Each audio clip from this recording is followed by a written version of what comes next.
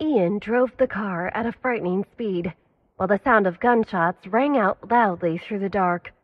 Both Madison's and Allie's hearts were in their throats, and they shut their eyes tightly, not daring to look at what was happening. The car swerved left and right, and they were flung from one side of the vehicle to the other.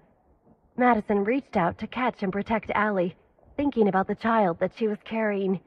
She hoped that her friend would get through this all right. Madison pursed her lips tightly and turned to stare at the people chasing after them. They were drawing in close, and suddenly Ian made a left turn, taking the car to the other side of the road. He sped away in the opposite direction, and the vehicle behind him followed his actions. They could hear the sounds of tires screeching against the road, followed by more gunshots. They were breathing nervously and beginning to sweat. Madison opened her eyes and looked at the man driving the car, her eyes full of worry. Through the rearview mirror, Ian caught her eye and gave her a small smile. He wouldn't let anybody hurt her. The chase went on, and after a while, they met with another car on the road. Inside was Shane. He took out a gun and aimed it at the tires of the car chasing them. 4 shots sounded in the air, blocking out the screeching of tires. The car came to a stop, and Shane got out with a serious expression on his face. However, as he made to take a step forward, the man got out of the other car and fired a round of bullets in their direction.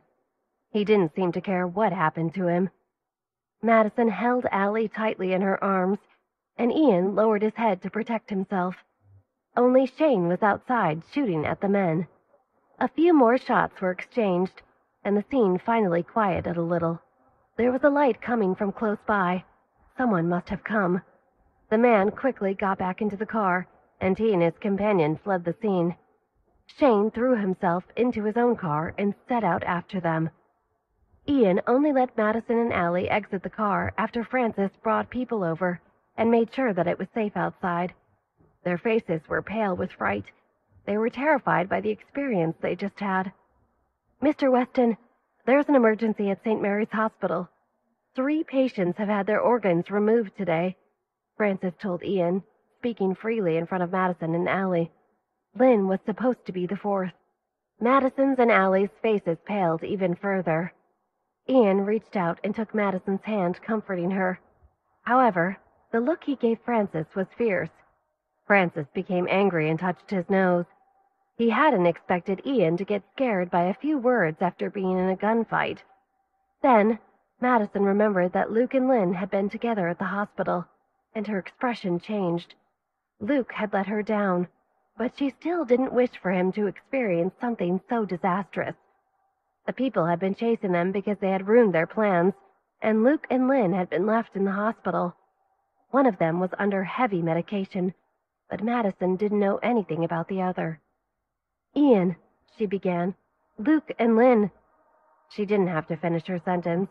It was obvious what she wanted to say. Ian was silent for a moment and then replied, "You're in no state to go over there right now. I'll go and make sure everything's all right. I want you to go back and rest. We'll talk tomorrow." Madison thought about Allie. Even the matter with her grandmother had been set aside with everything that had happened. Smuggling and selling organs was a horrifying thing. Half of the night had passed when Madison brought Allie back to her and Ian's apartment.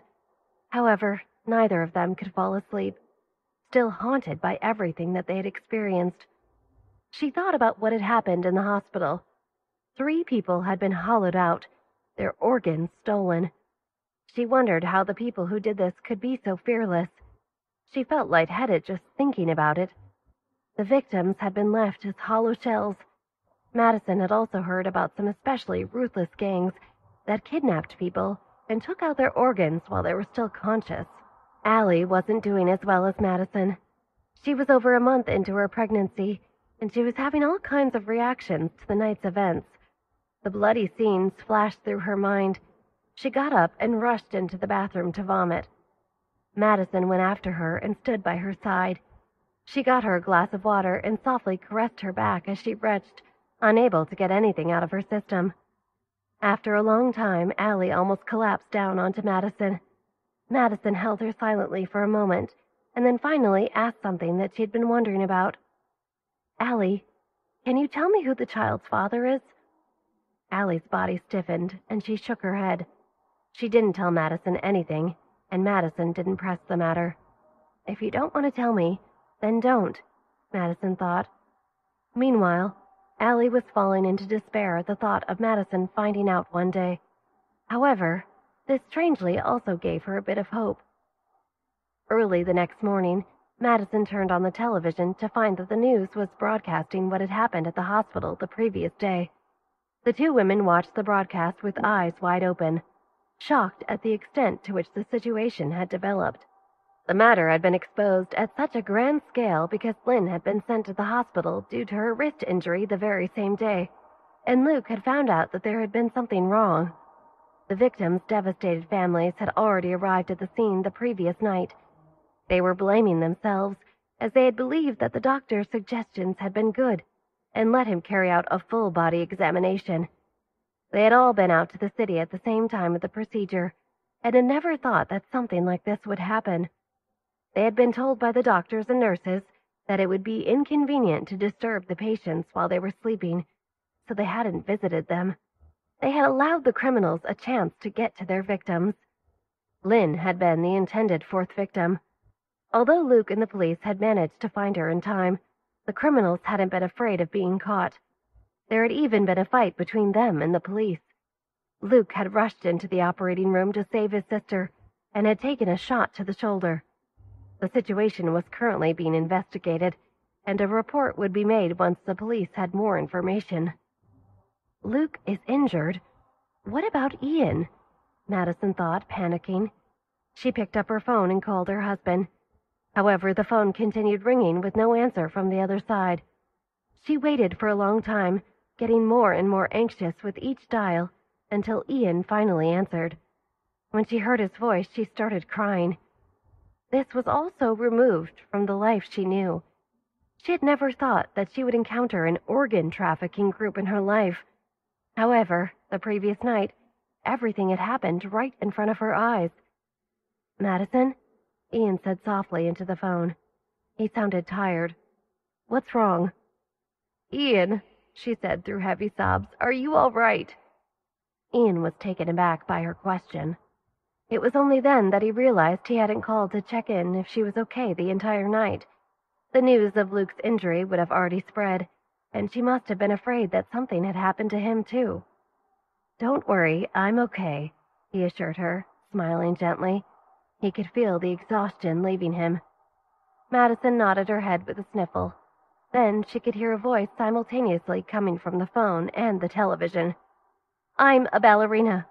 I will be the most famous ballerina in the world." Madison turned to look at the screen and saw Lynn. There were traces of blood on her white sweater, and they seemed to be getting bigger and bigger. It seemed that her wound had been torn. However, no one dared approach her as she was holding a scalpel in her hand. Everyone in the hospital hallway stared at Lynn in surprise, wondering what was going on with her.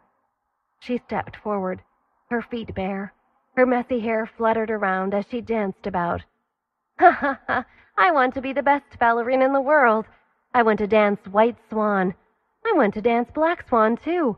I want to be better than everyone else," she muttered as she spun, her face full of determination and longing. "I want to be better than Claire. I want every man in the world to fall in love with me. Ha! I'm the best." Her strange behavior left everyone dumbfounded, and it took them a while to come to their senses. Ian frowned and said goodbye to Madison before hanging up the phone. On the television, Madison could see people quickly arriving on the scene. Zoe's eyes were red, and she seemed to be in pain. She looked at Emmett, her face full of anger and heartache. Kelsey watched Lynn in surprise. She was fine yesterday. Had she gone crazy? She wondered. The last time Lynn had been on the news, it was because of her fight. At that time, she had been arrogant, but now something was obviously wrong with her. Lights flashed around her like crazy. Everyone waited with bated breath, but nobody dared to act or say anything. Lynn had obviously lost her mind. She stopped dancing and looked at the scalpel in her hand blankly. She tilted her head to the side curiously and murmured in a daze, "Why am I holding this?" The next second, She made an abrupt movement. She lifted her clothes high with her free hand, revealing a badly mutilated belly.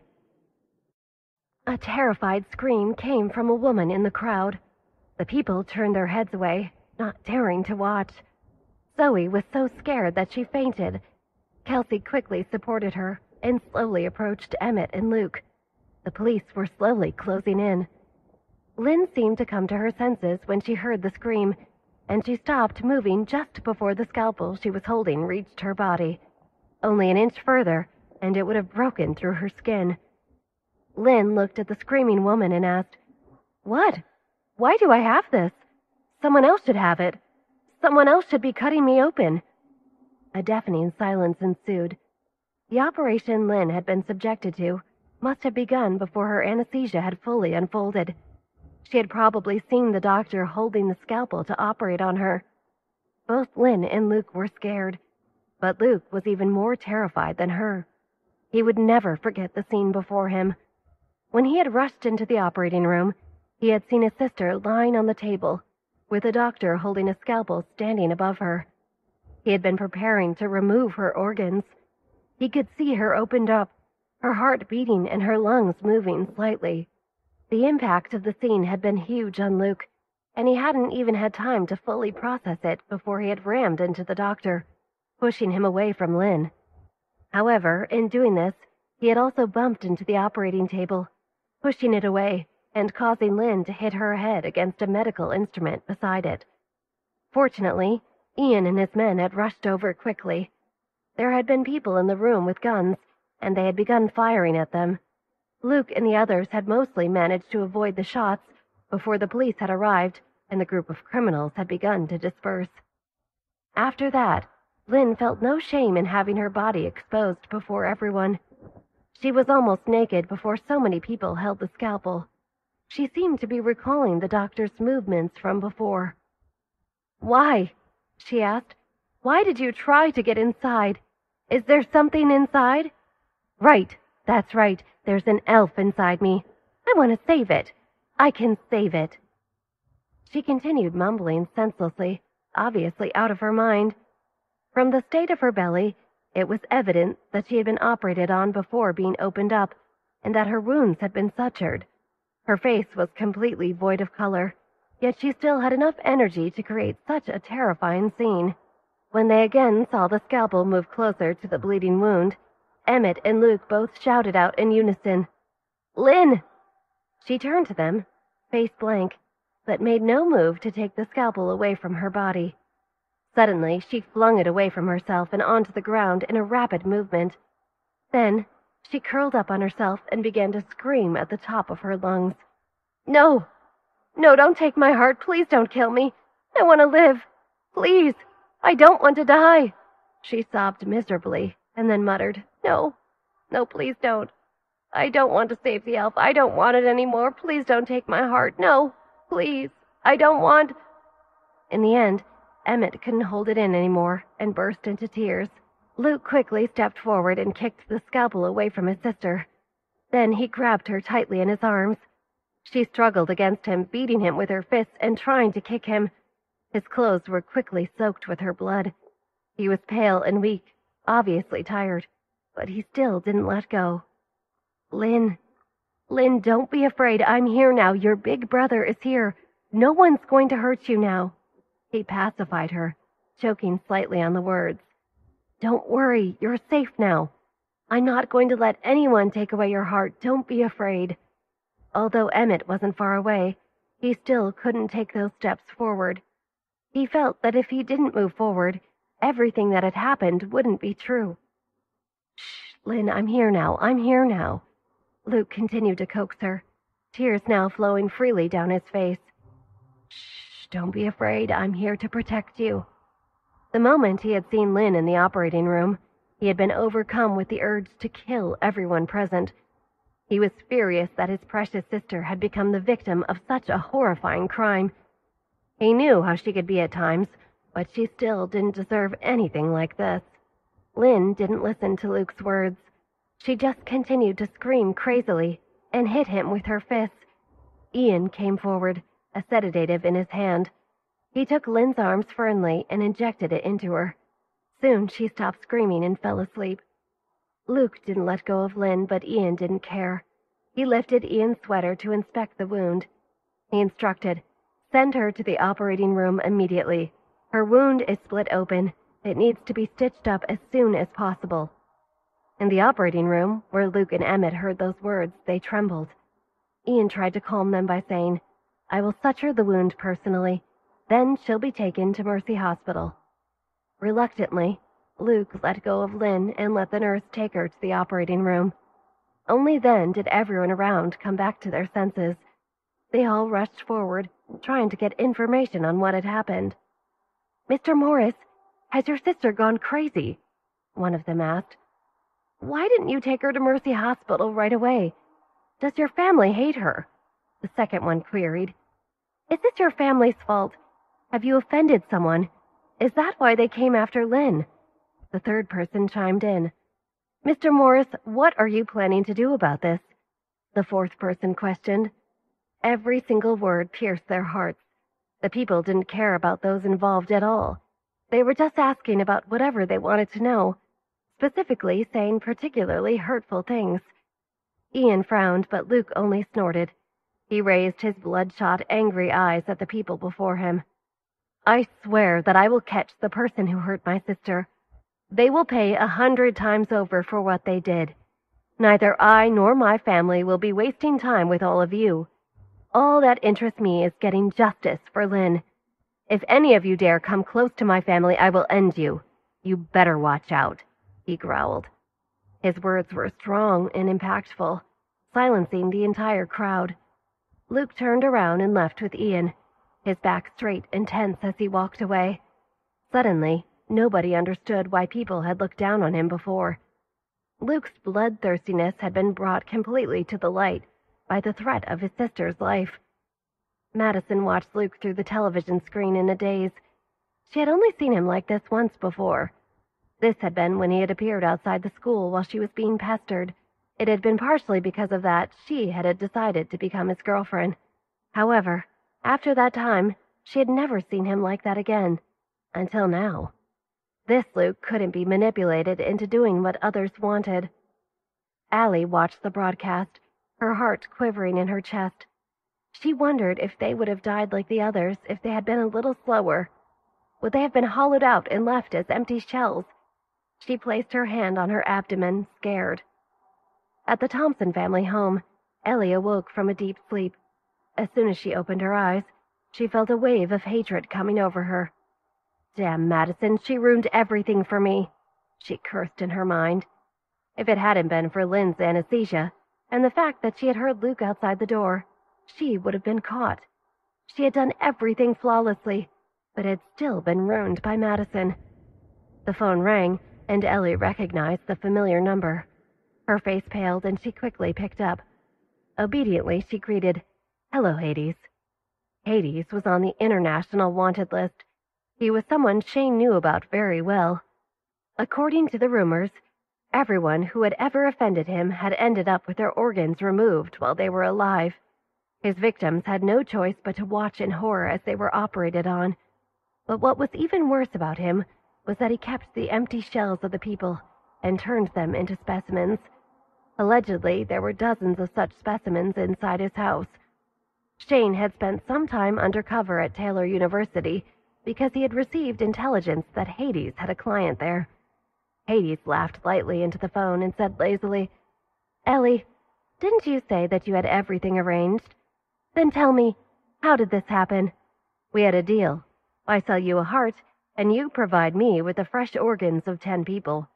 But all I have is 3 bodies." His voice was low and deep, pleasant to the ear. However, the words that he spoke were haunting. Ellie sat up in bed, her eyes swimming with fear. Her voice trembled as she said, "I really did arrange everything.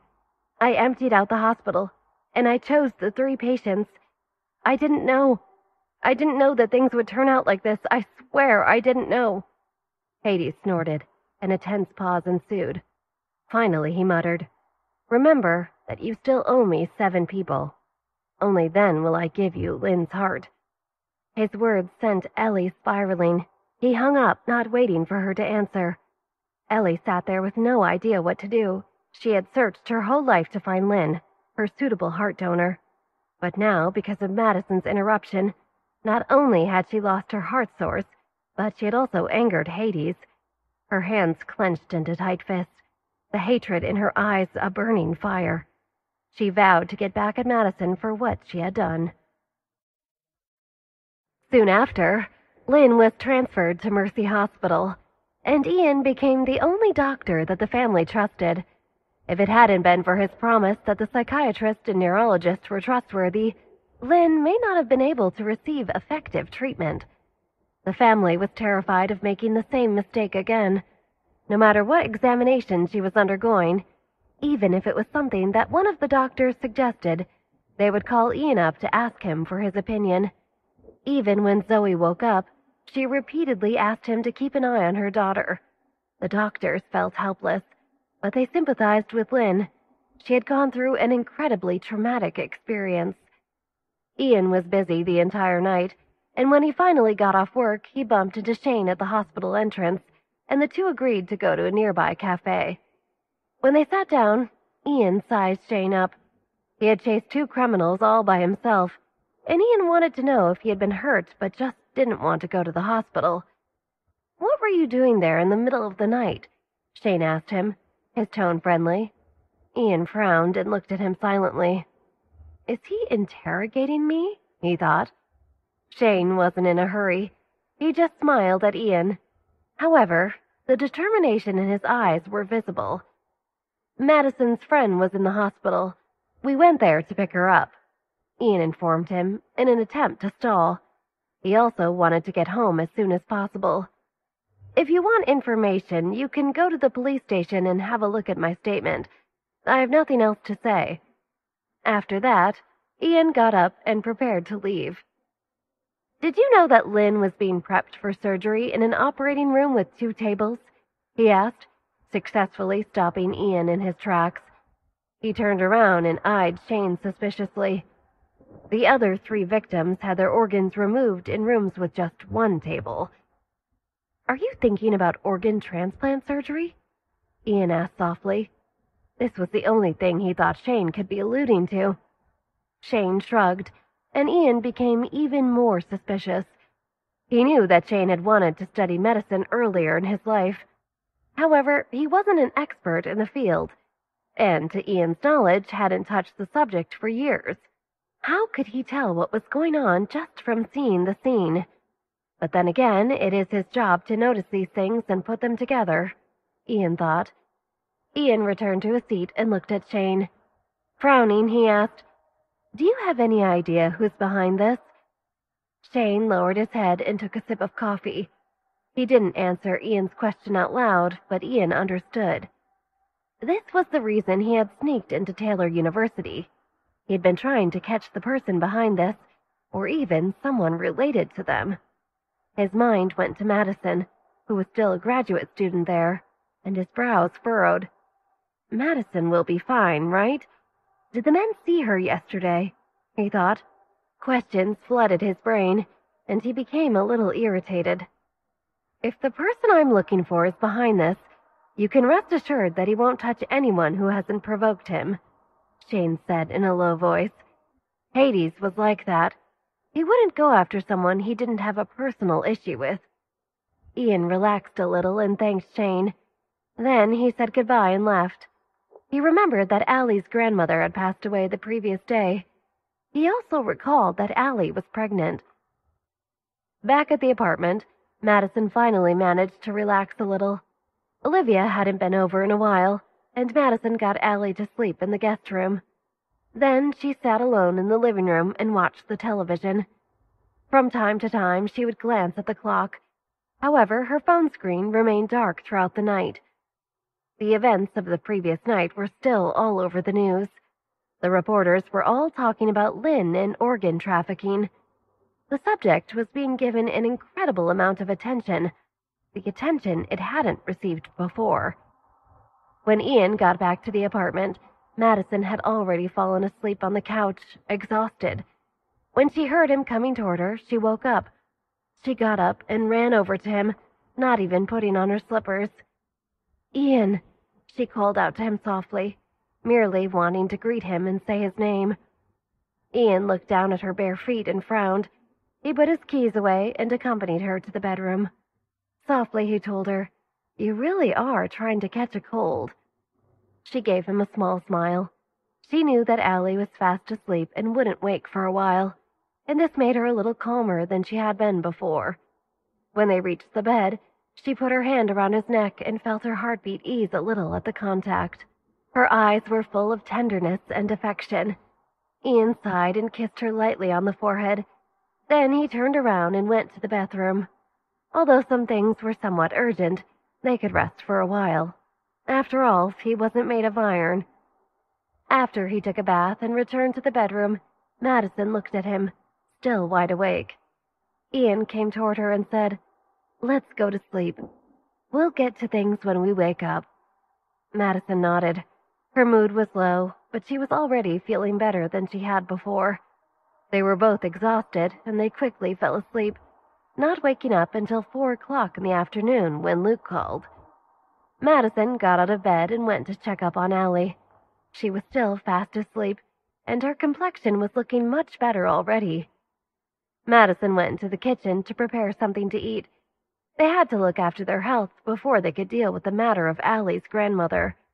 She knew that the old lady wouldn't have wanted Allie to neglect herself, especially when she was carrying a child. Ian remained on the phone for a while, comforting the Morris family, and only came out of the bedroom after he had hung up. In the hallway, he bumped into Allie, who had finally woken up because of her hunger. They nodded at each other and walked into the kitchen together. Madison tried hard to make herself look happy. "Hey, sleepyhead," she greeted her friend. "I made you some broccoli, your favorite. Let's all freshen up and eat." Allie forced a smile as she returned to the guest room to wash up and get dressed. When she returned, she joined Ian at the table. They had also gone to change their clothes and had waited for her with the food. She looked over the table, seeing all of her favorite dishes.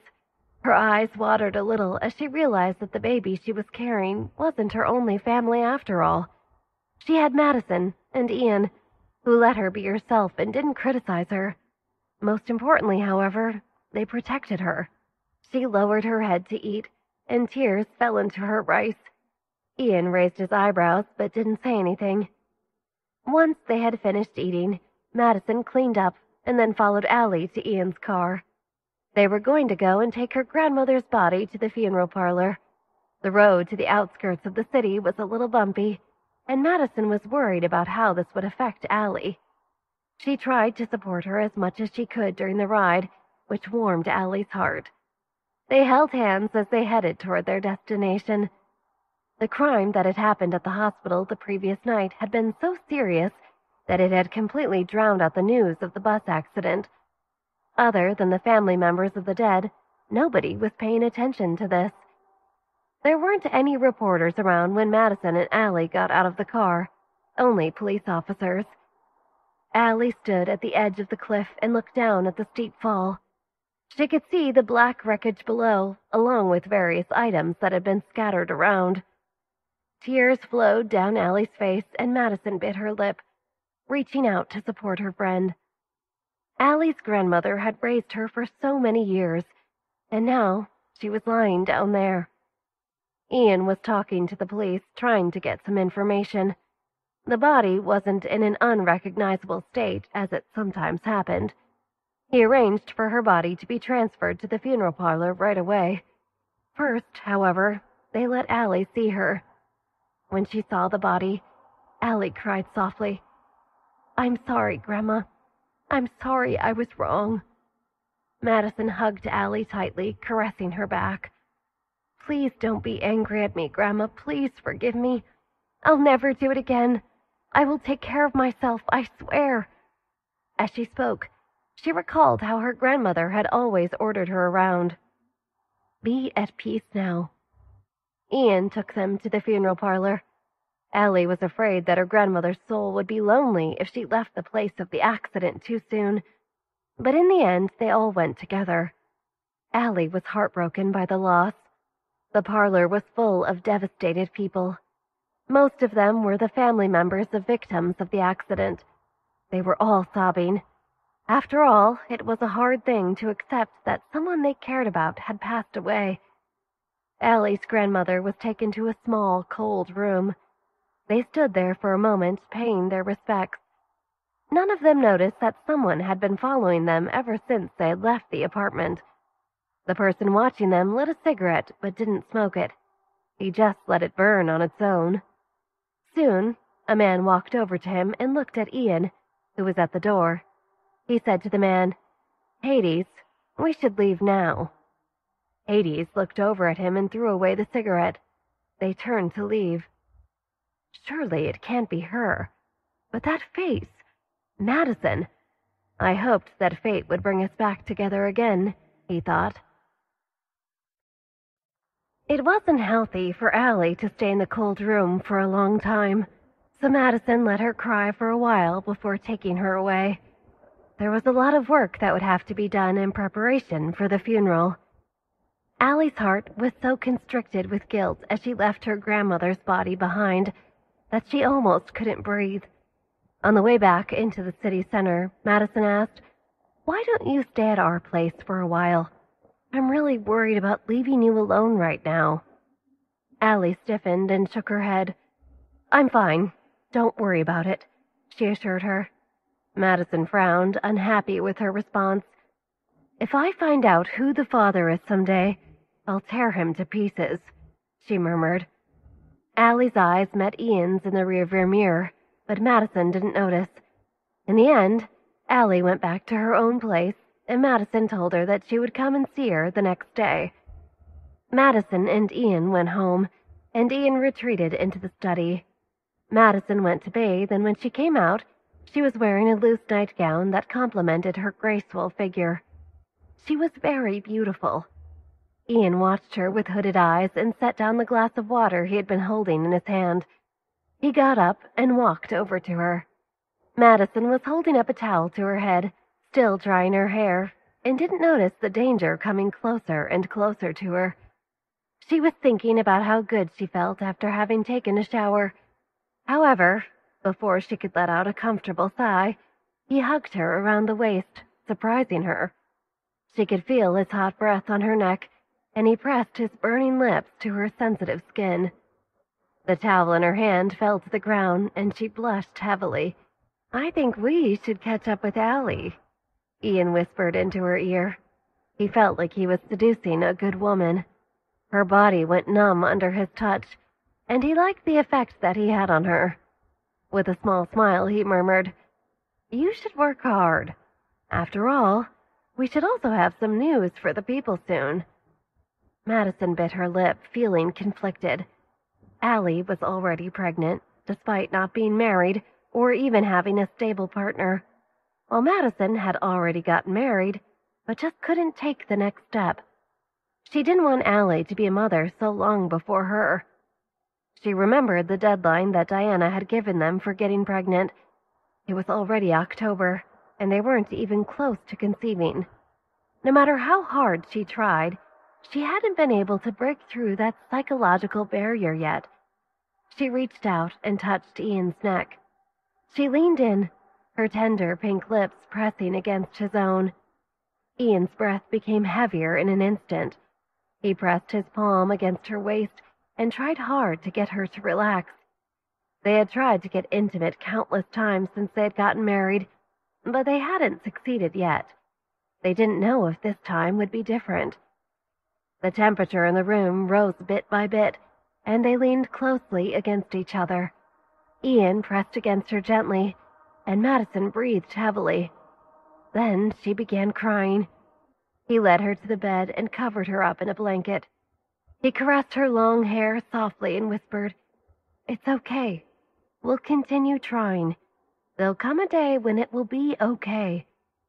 Madison bit her lip anxiously, her shoulders trembling. It had been a long time since they had gotten married, and they had been trying almost 4 or 5 times a week.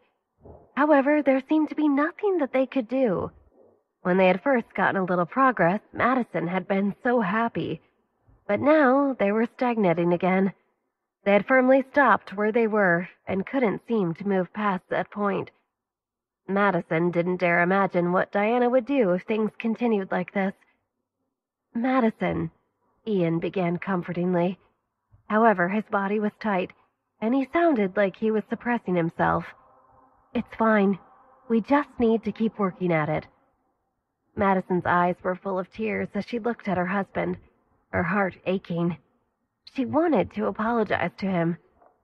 In the time she had known Ian, she had come to trust that he wouldn't force her to do anything that she didn't want to do. However, seeing all the tension pent up in him was making her feel extremely guilty. She stayed very still in his arms, not moving at all. Timidly, she whispered, "I'm sorry, Ian." If it hadn't been for her fear of sex, her inability to take that step, and her cowardice, she would have given him what he needed, and he could have been happy. She kissed his chin lightly and steeled her heart. If she didn't manage to overcome her fear by the end of October, she would force herself to accept everything. For Ian, that night was like the many other nights that they had failed. He had to go to the bathroom to take a cold shower and cool himself down. Every time he had Madison in his arms, he wanted to press her into the mattress and devour her. He held a palm to his forehead and sighed. She was bringing out all sorts of animalistic desires in him. The funeral went by very smoothly, and afterward, Allie went back to Green to work. Madison accompanied her throughout the day. When they went up into the building, Jason greeted them. His brows were tightly knit, and his entire body gave off a sense of hidden anger. Perhaps this was because he was still young and his anger was very visible. Their coworkers were curious about what had happened, and they paused their work to watch them. Madison looked at Jason in surprise. He looked very put together, and if she hadn't known him before, she would have never guessed what a sunny personality he normally had. All that sunshine was now concealed by his mature visage. Allie felt that Jason's anger was directed at her, and she was confused. She wondered how she had offended him. He had always been a gentleman. When did he become so scary, she thought. "Did I do something?" she asked him. After leaving the university, their relationship had been especially good. Now they were even working at the same company, and she didn't want to lose a friend. "I'm sorry if I've done something to offend you," she murmured. Madison stood beside them, feeling a little awkward. Why is he acting like this? She thought. He opened his mouth but didn't say anything. He only moved aside to let them pass through. His expression remained the same. "Did you do something to him?" Madison asked softly, confused. She glanced back at Jason. His expression was still extremely dark. It's weird that he would just show up angry like that. He's always had a really good temper. Her brain was working fast, trying to understand the situation. This must be because of her pregnancy. But why would that upset him? She thought. Madison ignored Jason and accompanied Allie into the office. Jason followed in after them. Anna looked at the three of them and felt a headache coming on. They seemed tense, yet they weren't normally the kind of people to act like this. "Is something the matter?" she asked, closing the folder in front of her. "Anna, there's something I need to tell you," Allie announced as she sat down opposite her. Jason stood at the very corner of the office, not saying anything.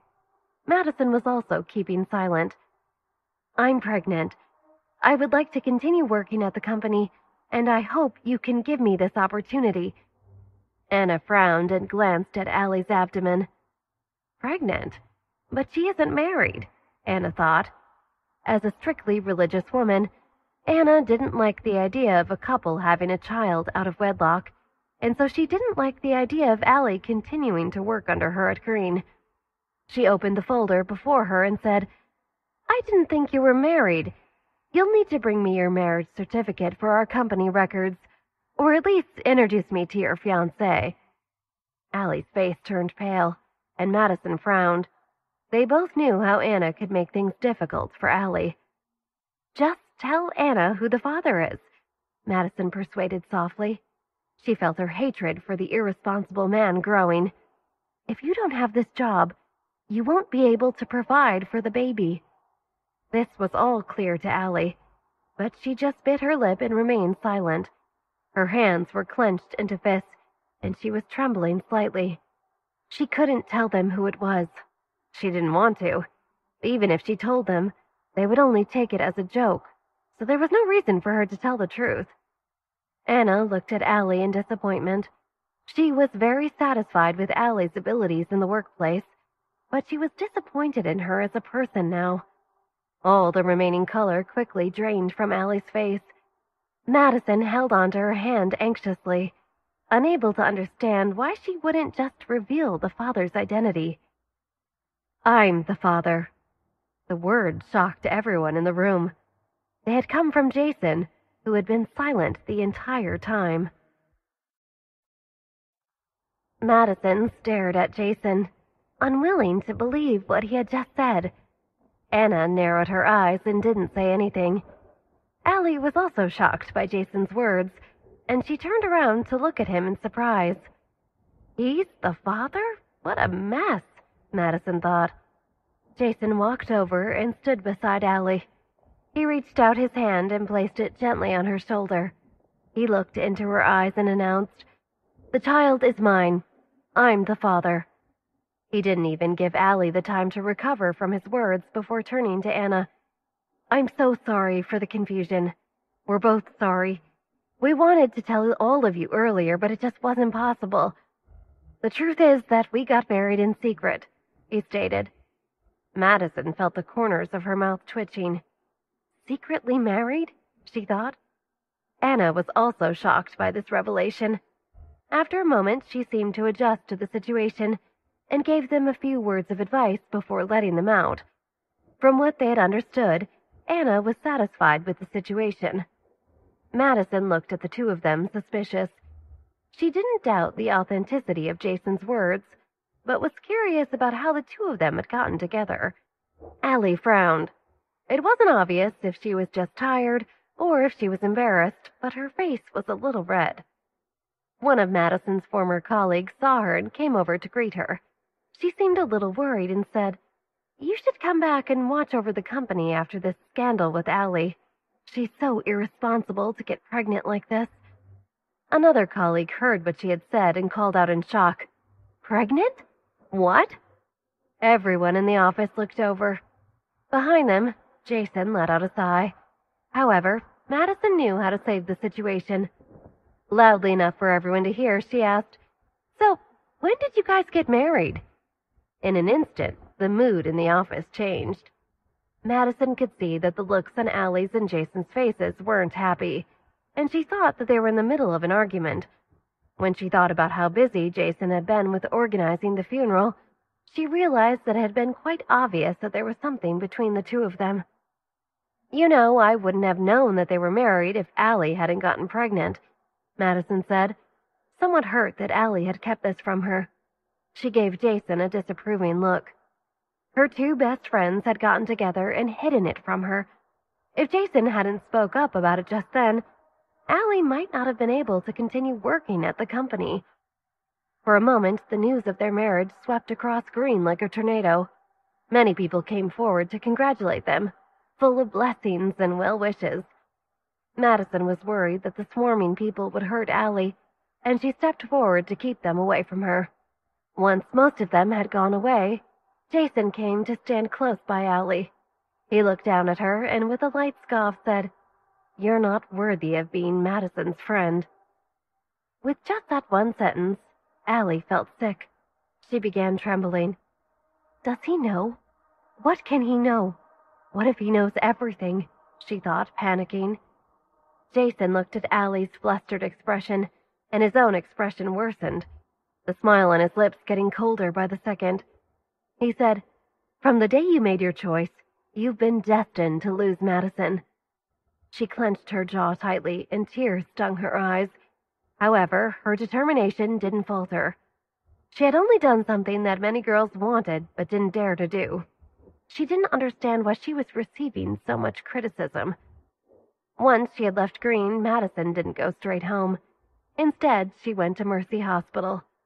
She had heard that Lynn was still staying there, and when she thought of Luke and what he must have endured, she was worried. She had a bad feeling about what Luke had said on television. But she didn't end up visiting Lynn and Luke. Instead, she bumped into Bruce. He was waiting in one of the hallways, seemingly at a loss for what to do. Madison greeted the doctors and nurses that she recognized, and then went up to Bruce. "Hi," she greeted him. "What are you doing here?" He turned to her in surprise, and his eyes filled with an emotion Madison didn't quite understand. It seemed like a mixture of excitement, confusion, happiness, and worry. She sized him up and frowned. "Are you okay?" she asked. "Have you been injured?" Bruce shook his head and said, "No, I just came by to see a friend." "Has your friend been hospitalized?" she asked, smiling gently. In Bruce's eyes, she was incomparably gentle. "Is it serious? Which room are they in?" He looked a little nervous, but before he could say anything, he heard the voice of the person he had come to see. "Madison!" Ian called out, his voice serious. Ian walked over and raised his eyebrows at the two of them. The corners of his mouth raised into a mocking smile. "Are you busy today?" Madison asked her husband. "Would you like to accompany me to the mall? I'd like to buy some things for Allie's baby. I need to think of what to get." Ian's gaze became gentle again, and he reached out to touch her hair. "I'm really busy right now. Do you mind going alone? I'll come by to pick you up later," he stated. Madison nodded. She had initially wanted to check up on Lynn, wondering if she could meet Luke, but now she had decided against it. The Morris family was going through a tough time, and it wouldn't be appropriate for her to go visit them. "Dr. Weston, the patient in bed 63 needs you." A nurse ran over, panting as she spoke. The matter seemed very pressing. Ian glanced at Madison and left. "Have you seen your friend?" Madison asked Bruce. He nodded quickly, not yet having recovered from seeing the smile on Ian's face as he had spoken to Madison. "If you have time, we could go to the mall together." Bruce answered her with a smile. On the way to the shopping center, Bruce sat beside Madison and asked, "The two of you seem to have a good relationship. Have you known each other for a long time?" Madison smiled. When she thought back on her proposal to him, she wanted to laugh. "Our relationship is okay," she said. However, she didn't answer Bruce's question. Bruce relaxed a little as they continued to chat. The topic would occasionally steer toward Ian, and Madison finally realized that something was off. She looked at him carefully until he got embarrassed. "Why are you so curious about him? Do you know each other?" she asked. Bruce shook his head and said, "I know him, but I don't think he knows me. I just think he's a really powerful man." He had to be a powerful man. Otherwise, he wouldn't have been able to find his mother, who had been hiding away for over 20 years, concealing her abilities. He had been the only one who had managed to find her. A really powerful man. Madison repeated his words in her mind, unsure of what they meant. She assumed that he was praising Ian and smiled. They arrived at the mall and went inside. They continued chatting as they bought all kinds of things for Allie and the baby. Madison began thinking that it was surely Bruce's dream to become a doctor, and she encouraged him to study medicine in the future. They finally went outside. Madison looked at the bags in Bruce's hands and felt a little embarrassed for having him shop with her. To show her thanks, she offered to treat him to a meal, and Bruce accepted with a smile.